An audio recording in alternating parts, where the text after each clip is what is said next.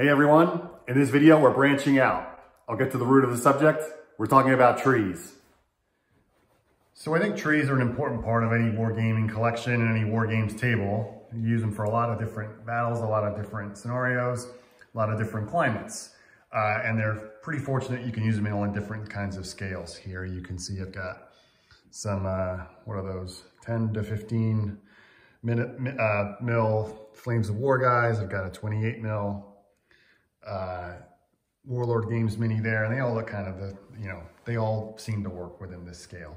And over the years, I've been using Woodland Scenics trees. Easy to get a hold of, pretty cheap, all things considered. They look good, but they don't last a whole long time. I find myself every few years having to buy them again, fluff them all out, build them from scratch, or just buy them all over. So, that spongy look, it looks cool, but they don't last a whole long time. And certainly the wear and tear of the battle. But I was able to get a new package from a company in England, in Dorset, called K&M Trees.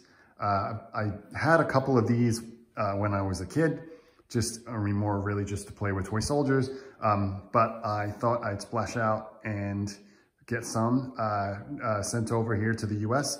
So I thought I'd shoot a quick unboxing video and see what we've got.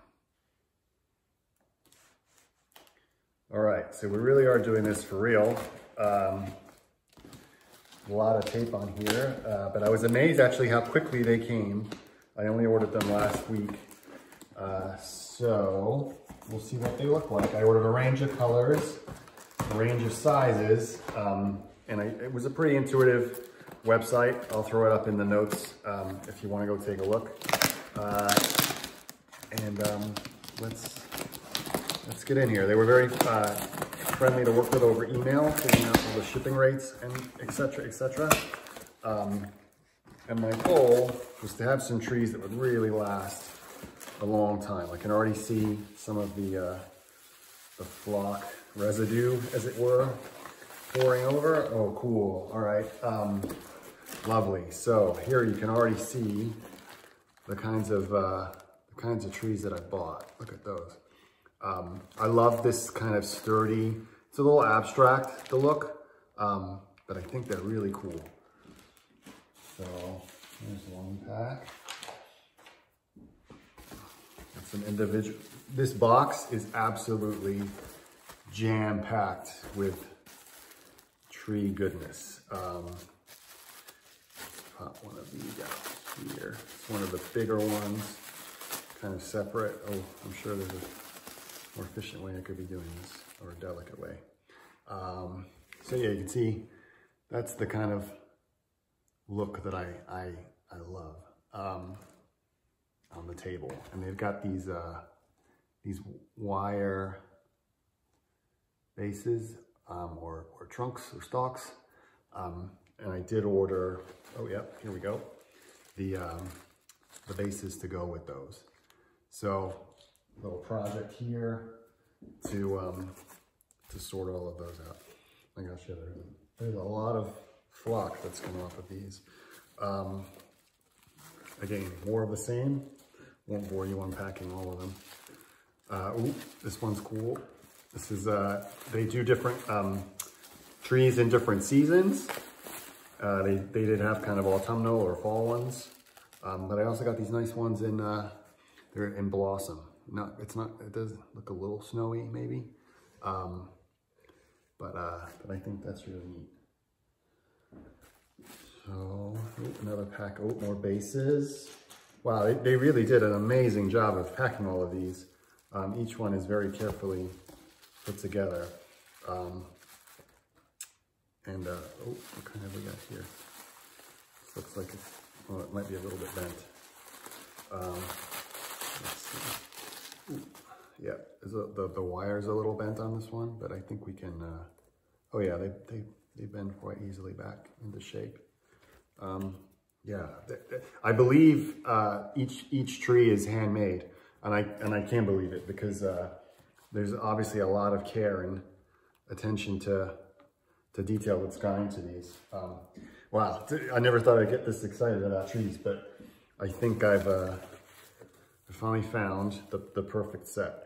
These are all different, and I think I spent just shy of 200 bucks on these. And then with the shipping, this one looks even bigger. Let's try to get this open.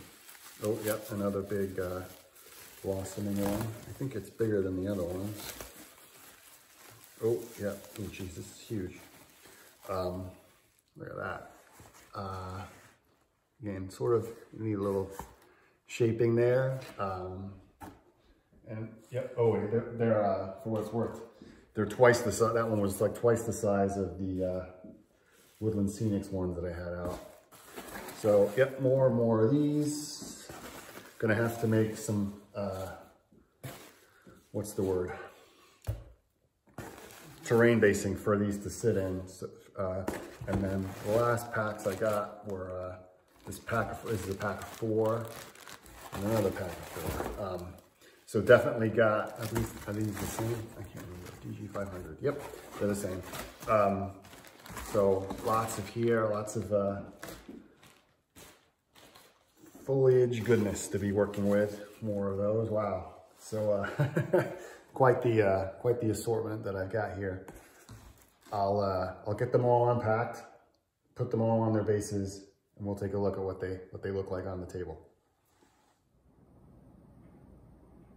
And here we go. So after shaking off all of the excess flock and attaching the bases to the trunks, they look great, I think.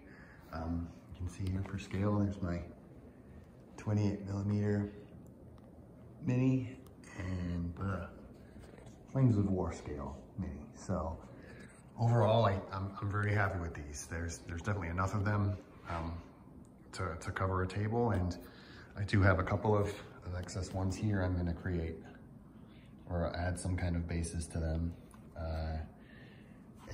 While I think they do have a sort of a different, more kind of uniform aesthetic, I wouldn't put these on a model railroad train set or something like that, but I think for wargaming, they really work. They remind me of the trees I used to see in the old White Dwarf magazines and things like that when I was a kid. So really glad to have these. And the cool thing I discovered is the Woodland Scenics trees, I think, really blend in pretty well. So rather than replacing, I think I've just gained more trees. But I am gonna create some kind of base or area terrain to put underneath these, and probably will attach the bases as they tend to fall down and go down like dominoes. But I think they look great, and I'm excited to start putting these on the table for my next war game. Thanks for watching.